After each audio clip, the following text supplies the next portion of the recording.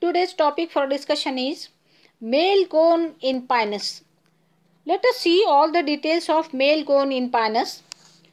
Pinus, the sporophyte of Pinus, it is a monoecious plant and it produces microsporophylls and megasporophylls. Microsporophylls are born in a male cone or staminate strobili, while the megasporophylls are formed in female cones. Pollen grains are produced within the microsporangia, whereas the ova develop in a megasporangia, or the ovules which develop on the oviliferous scales. Thus, Pinus plants exhibit heterospory. Let us see all the details of male cone of the Pinus. The male cone of Pinus, it is also known as staminate strobilus, or it is also known as microsporangiate strobilus. Male cone appear in the early spring on the base of current year's branches of unlimited growth, which show the dwarf shoot in the bud condition. A male cone develops in the axils of the bract or the scaly leaf-like structures and is equivalent to a dwarf shoot.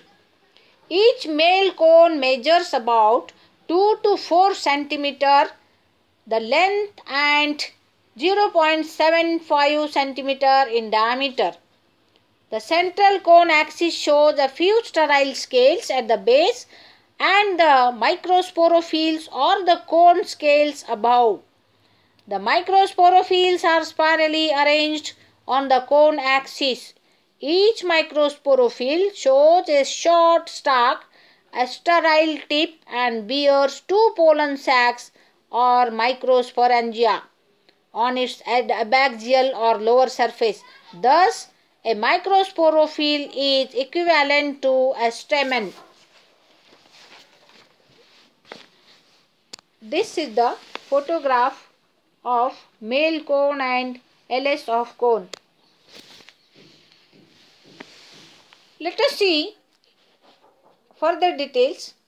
Each microsporangium is a small, elongated, sac-like structure. A semi-mature microsporangium shows a 2 to 4 layered sporangial wall, a layer of tapetum, and a central mass of archisporial tissue. The archisporial tissue gives rise to a number of microspore mother cells or microsporocytes. Each microsporocyte undergoes a meiotic division to form 4 haploid microspores or pollen grains. The haploid chromosome number in Pinus is 12.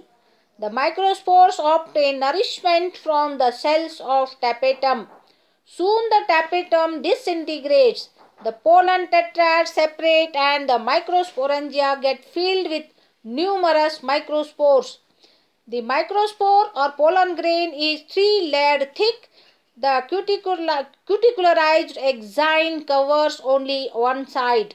The entire pollen grain is covered by a second layer of exointine and the inner layer intine.